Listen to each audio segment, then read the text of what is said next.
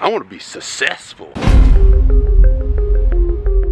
My motivation comes from like my willingness to prepare and plan my week. What am I most passionate about? What is a priority in my life? What do I hope to achieve this week, this day, this morning?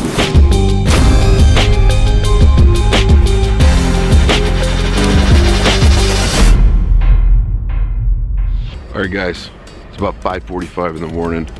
On my way to the gym. Today is my freaking favorite training day of the entire week. Armageddon high volume. Today I've got 720 reps. When I do this workout, literally for the entirety of the day, like if I do it at like 6 o'clock in the morning, I will still have a legitimate pump at 6 p.m. So 12 hours later, I'll still have a pump.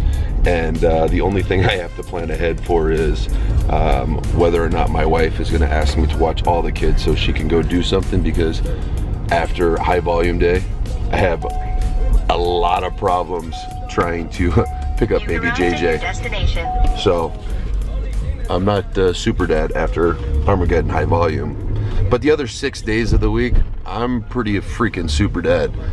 So we're just pulling up to the gym here in a little bit. It's going down, babe.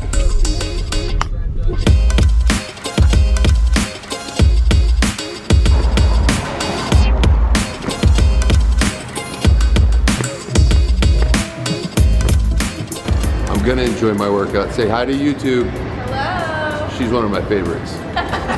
All right, guys, so I am in the sauna, as you can see. I come in here, I try to come here 4 or 5 times a week, but sometimes it's difficult to do, but I like to get in here before I train. Man, because I'll tell you what, I can get into my working session so much faster. Plus there's a ton of different, you know, beneficial health benefits to getting in the sauna. But for those of you guys, I have people that message me from time to time on Instagram, Twitter, Snapchat, all that stuff, complaining that they get really sore after leg day. This is my recommendation to you.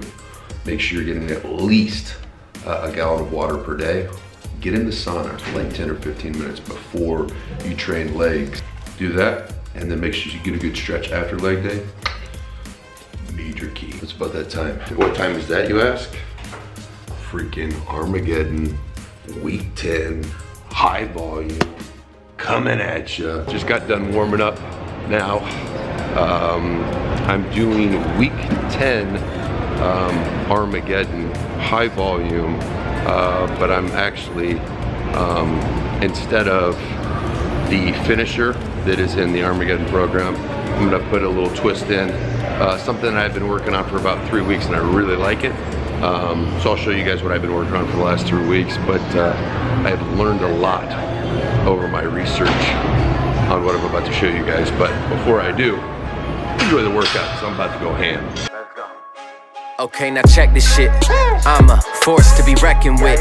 10 years from now, they gon' be asking how they slept on this. Fuck my manners, man, somebody getting swept on this. I'm seeing red, man, I should've gotten meth on this. Marching with the force of 1,000 suns.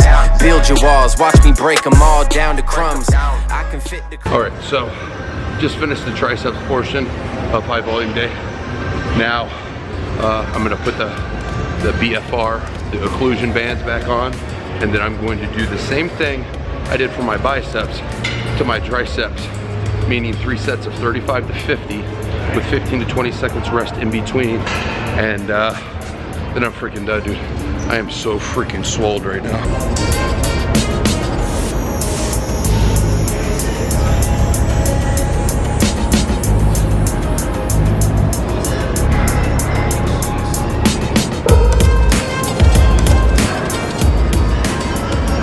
What I've noticed so far is to make sure that when you're training that specific muscle, like if I'm training the bicep, I want to make sure that I get the strap here, you know, kind of like at the attachment of the bicep head versus the tricep head.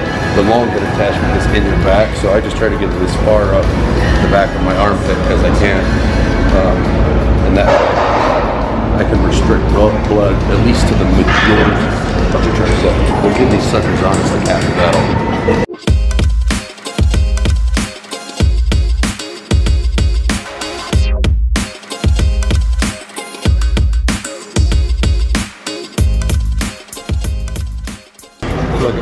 pass out because all of the blood in my body is in my arms.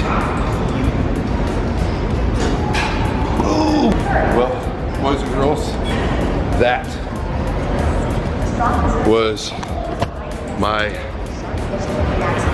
was my 7th workout doing occlusion training. So, you know, I'm even trying out different blood flow restriction bands.